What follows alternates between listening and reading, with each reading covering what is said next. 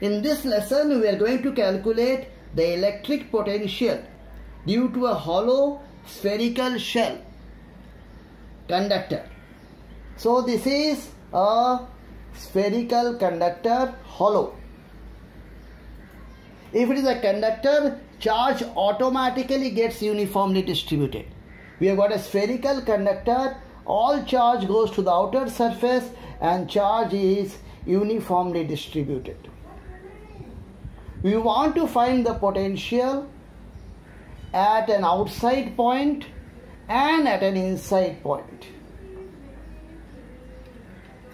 The radius of the spherical conductor, the hollow spherical conductor, is capital R, and the distance of point P or P dash, let us call it R.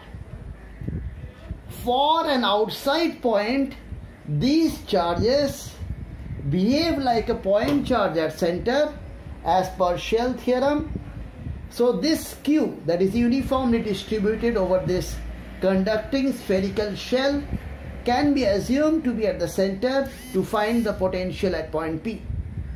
So the potential at point P will be given by KQ by small r if R is more than equal to R.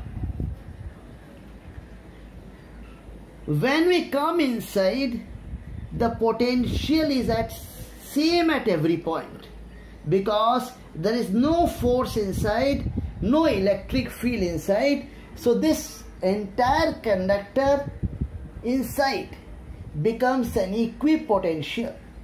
So V is equal to KQ by capital R for all points inside. V is same at every point and equal to V at surface. So entire conductor including the cavity is an equipotential. This is very important to remember. If we have a hollow spherical conductor, every point inside electric field is 0 and every point inside V is same as V at surface.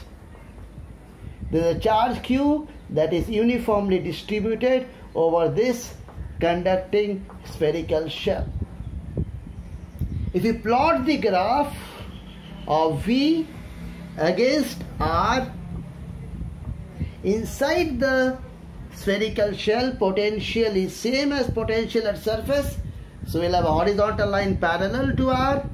At R equal to R, we reach the surface of the spherical shell. After that it falls off as an inverse relationship. V is proportional to 1 by R.